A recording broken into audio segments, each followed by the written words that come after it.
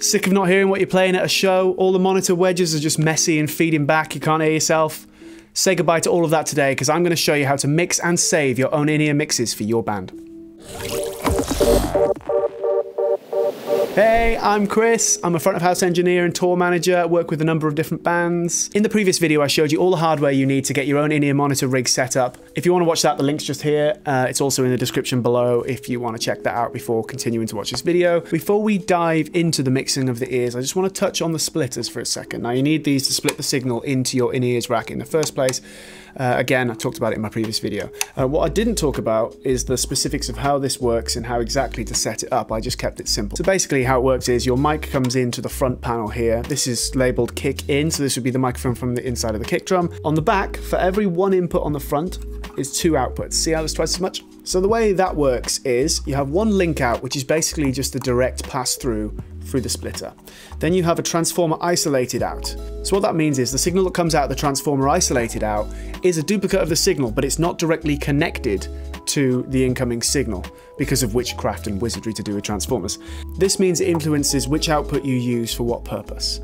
Some mics you use need phantom power, like this Beta 91 for example. This is a kick-in mic. It needs phantom power to work, which is 48 volts sent down the XLR cable to the mic. Now, usually what provides that power is the mixing desk. In the case of the splitter, you end up actually having two mixing desks connected to this mic, but one of them is through the transformer isolated out, which means you cannot pass the phantom power through that connection. Depending on how you work, this affects which output you use to go to your in-ears mixer.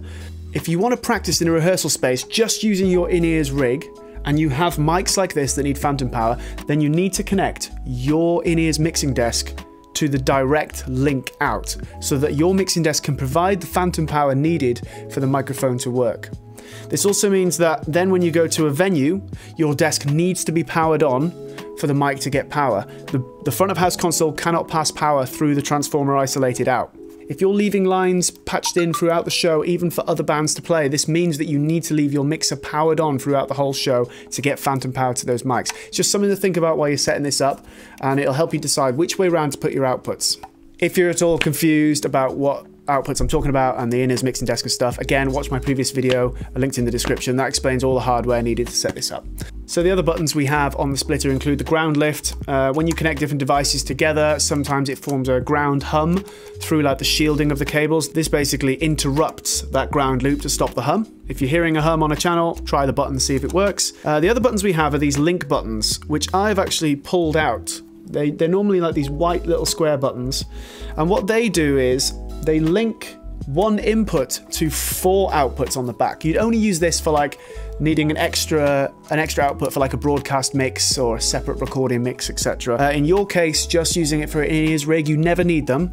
And when they're accidentally pushed, it causes an issue. You start getting the kick-in mic through the kick-out, you start getting the snare mic through the hi-hats, and it's just like, what is going on? So my advice is, unless you are using this for another purpose as well as an in-ears rig, get rid of those buttons. Either glue them up, which I've seen people do and I've done before, or just pull the buttons right out like I have done here. So this is the mixer that my band uses. It's the Behringer X-Air XR16. It's 16 channels in, 4 mono outs and a stereo out. In my last video, I explained the different ways you could set this up and how this fits into the in-ears rig. There's loads of different mixers you can get, all different price ranges, all different numbers of inputs and outputs. This is one of the cheapest that you can find. They also do a even smaller one with just 12 inputs and a slightly bigger one with 18 inputs as well, which has a couple more outputs. All depends on how many channels your band needs or wants in their ears and how many members you have needing mixes coming out of it, basically. So on the front panel, we have all the inputs here. We've got 8 combi ports, which can take XLRs or jacks, and we have 8 jack inputs. If you're using mics that need phantom power, they need to be connected to the first 8 because phantom power can only be provided by these combi ports. The outputs are here down the bottom, and you've also got a headphone out. So top left of the front panel, we have the Ethernet port, which is what you use to connect your external router because this built-in router is terrible. Then next to that, you have the switch, which decides what you're using to connect. So if it's in the left position, you're using the Ethernet socket.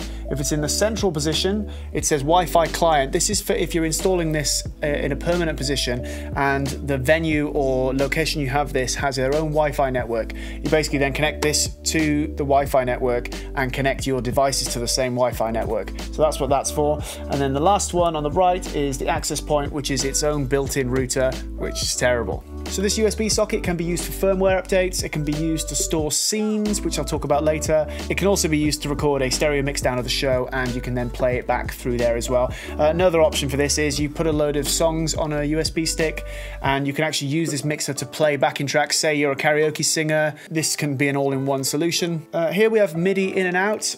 You can use MIDI foot switches and MIDI controllers to do stuff like mute channels, change scenes, push play on the tracks on the USB, that kind of thing. So let's plug it all in and show you how to use the software.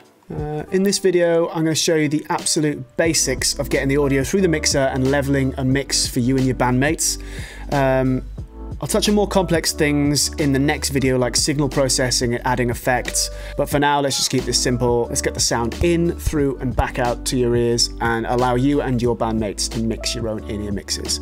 So here we have the interface. When you first connect, what you need to do is connect your laptop or whatever device you're on to the Wi-Fi that's being broadcast by the XAir mixer.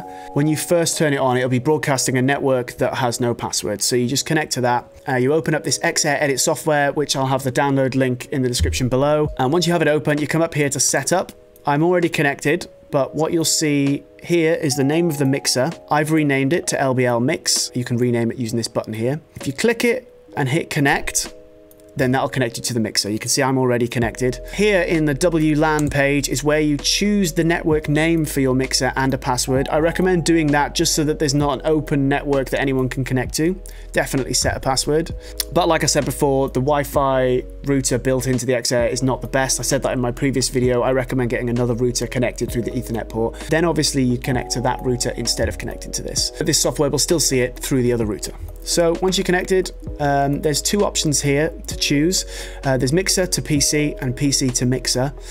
The first time you connect, doesn't matter. Every other time after that, always choose mixer to PC because the mixer is going to be the most up-to-date mix that you have. If you're connecting with phones and stuff, as they're editing the mixer has the most up-to-date version. So always choose mixer to PC. The same happens on the Android app. As you're connecting with that, it lets you choose mixer to PC or PC to mixer. So choose mixer to PC. And then once you're connected, you'll see a mixer like this. What I've done is I've gone through and labeled 6 channels here. I'll show you how to label it. You just right click on the channel name here and it brings up a box where you can type and choose a color. So today I'm using some multi-track stems of my band. So we've got groups coming through the channels. In an actual scenario, you'd have single mics. So for example, the first channel would be kick, snare, rack tom, floor tom, hats, bass guitar, guitar stage left, guitar stage right, and then vocals, you know, so that's how it would actually look.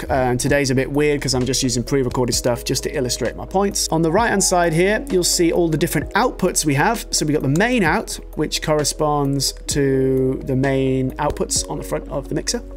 Then we have these buses. You can see here, I've labeled the first one, Chris. I'll show you how to label them. You first click on it, and up here is where you label it. So you right click just like on every other channel, and I'm going to call this one Sean and make him pink. So now you can see how this is starting to work already. When I click on Chris, the whole mixer turns blue. It's like telling you this is Chris's mix that you're doing at the moment.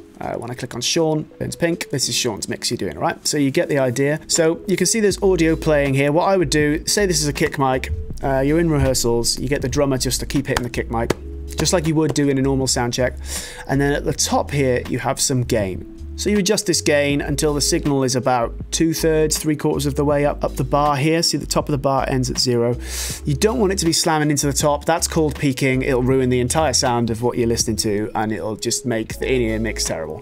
So just try and make it so that it's relatively loud, but not peaking. So you can see, because we're listening to the Chris mix, if I turn this up on the main page, we hear nothing. So if I was the drummer plugged into the main mix, I would now hear the drums. But what we're going to do is head over here to where it says Chris, click on Chris. We've set our gain. In this case, it's 0, but yours, I'll just illustrate. You can click and drag. See how now it's peaking at the top there? So you don't want that.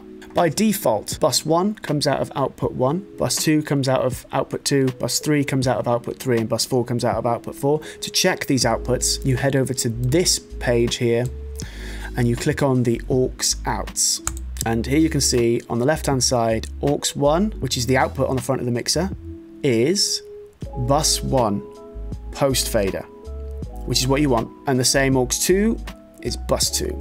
You can change the inputs around as well. You can see channel 1 on the left corresponds to the analog input 1. It's quite an easy system to understand. You just go across and up, and that's what you have. If, for example, you've patched it in the wrong way and you don't want to get into your rig and move the cables around, here you can just swap it round. So yeah, as you bring in these levels up, check the meters on the front of your in-ear transmitter systems. For example, on the PSM 200s that we have, it has a single LED that goes green, then orange, then red when it's too hot, when the signal's too hot. So you'd start by bringing up the thing you want the loudest in your mix. If you're a singer, it'll be the vocals. If you're a drummer, it'll probably be the click, because you want to play in time with the click if you're playing to click. If you're a guitarist, it might still be the click. You know, just think about what you need to have most of in your mix in order to play the show well. We're going to pretend to be a drummer. I'm going to bring up the click first. Bring it up to a comfortable level, which is just before where your in-ears transmitter peaks. Maybe a bit lower, just give it some headroom. And then you build your mix around the loudest element. So, and the tip with this is, let me just stop that for a second. The tip with this is be as minimal as you want. I mean, I know guitarists who literally play with a click and their guitar because that's all they need to play live. For me personally, it takes me a bit out of the zone, and I like to have a bit more in my mix because I like to hear the whole song come together. But if it does make you play better just to hear a click and guitar, that's your preference. But as a general rule, less is more with in-ear mixing because it makes it clearer, obviously. The less elements you have, the more room you have to hear what you want to hear. So if you're having trouble hearing things and your in-ears are a bit of a mess, try taking things out that you don't need. But we're going to start now, pretending we're a drummer. Bring up the click to a level that the in-ear transmitter is comfortable with. Maybe the light's just turning a bit orange there. And then we're just going to build the mix around, so bring in the drums.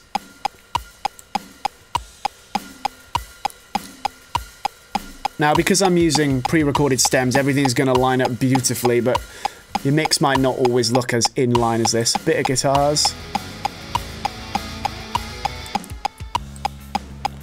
A bit of synth. Bit of vocals. And there's not much on this sub-track, but let's bring it up anyway. So there I'd say, I might want a bit more drums in my mix. So what I'm going to do is bring the guitars down to give it a bit more space. So once you've built your mix, if everything's sounding nice but it's a bit too loud for your in-ears transmitter, you've got a master level right here on the right hand side for your whole mix. See where it says Chris? Underneath here is the whole mix. So I'll just mute this mix and then we'll flip over to Sean's mix. So now Sean's got his in-ears in. His in-ears are connected to output 2, which corresponds to bus 2, which we can check here in the in and out matrix. Aux 2, bus 2.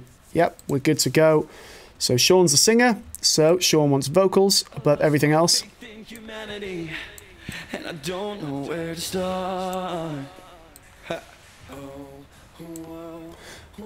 Wants a bit of click, bit of drums.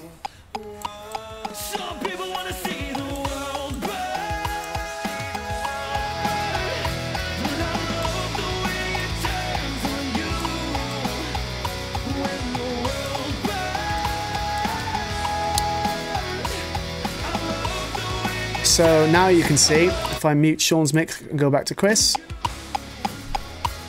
you can see Chris is the drummer, click and drums. I mean, not the drummer, but I'm just pretending to be the drummer. And then Sean's mix is a lot more vocal. So in that way, you keep going through, you build each mix individually. For example, Rob might absolutely be in love with synth.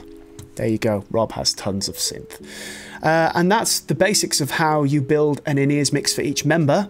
If things start peaking, head back up here to the gain and drag it down. Now what you can notice here is the top 4 bars here represent the amount sent to each output. So you can see for the drums, you've can see Chris has got more than Sean. Again, the colors correspond to the colors. So Chris is blue, Sean's pink. You can see Chris is blue, Sean's pink, Rob is yellow. And so at a glance, you can see this also helps in a live scenario. Instead of clicking two things, you can just go, oh God, I've got too much of this, and you can drag it there. What I will say as well, if you mute something, it mutes it for everybody. That's a global mute. So if you don't want something, turn it down, don't mute it, because it'll just mute it for everybody. And the gain, likewise, also affects everybody. So if you turn the gain up thinking that the drums aren't loud enough, it's going to turn it up for everybody. Instead, adjust your fader in your mix. If you are using the main mix as an output, you just click main. This is then the mix that heads out of the main output. It doesn't have a color like the AUXes do. So if you've decided to connect your in-ears mixer through the link outs to provide phantom power for your mics so that you can rehearse with your rig, to turn on phantom power for each channel, it's up here. You can see where it says 48. That's for 48 volts. So you just right click. There you go. 48 volts is on for channel 8. Phantom power can only be provided through the combi ports on the XAir. There's 8 of them. When you're working out your patching, make sure you put any mics that need phantom power in those first 8 channels. Otherwise, you won't be able to give them phantom power through the jack ports. Once you've built your mix and you're happy, the mixer does automatically save it. If you power it off and power it on again, it will just start from where you left off. But a good practice is to start recording snapshots. So if you head over here to where it says snapshot, it's a little picture of a camera. You click on snapshot. Here's all the snapshots we have saved on this mixer. You head down to a slot that you don't mind going over, and you click on it. You choose a name up here, like IEM tutorial, and then you just hit save. Okay. And there you go, it's saved. So then if you're playing a massive room, sounds a bit reverby and you have to adjust your levels, you can hit save on that big room. Say the next day you play a small room and change everything, but the day after you go back to a big room, you can then head back into Snapshot, click on it, and hit load. And then there you go, the snapshot's loaded. You can also export these files as scenes, as kind of a double backup. And these scenes save locally to the device you're saving on. The snapshots save within the mixer. And the scenes, for example, if I hit save as scene here, it brings me up a dialog box where I create a file on this computer. So that's like a double backup, which you can do every now and then, or every day if you feel the need to. So that's how you mix each person's individual mix. I hope that really helps you just get things set up in the first place. In the next video, I'll be talking about processing the signal, adding EQ and compression to give the mix a better overall sound, a bit more space for you in your ears, as well as adding some effects like reverb and delay. I'll also do a video on the mobile app that you can use to mix your ears while on the stage. It is an option, obviously, to have the laptop side stage, so you can all each go over to the laptop and mix it on this software, which is a perfectly good option. You know, we have a tech who stands side stage, who mixes our ears. We can just point him and go, guitar up, and he'll just turn it up. Because sometimes when you're playing, it's hard to go over to your phone on top of an amp and start fiddling with it. Plus you look like you're sending a text in the middle of the show, which is a bit weird. Yeah, so having a laptop is a perfectly viable option, but again, it's just more convenient during the sound checks to have your own apps because you can do it instantly. So I'll show you that in the next video. If you want to subscribe, hit the notification bell so that you know when I put that video up. That'll be great. This is my second ever YouTube video. I hope it's as helpful as the first one. Again, if you haven't watched the first one, check it out. Description below. That'll give you the whole picture to set this up for yourself. Everything from beginning to end. These two videos are kind of like a package. So thanks for watching. See you next time.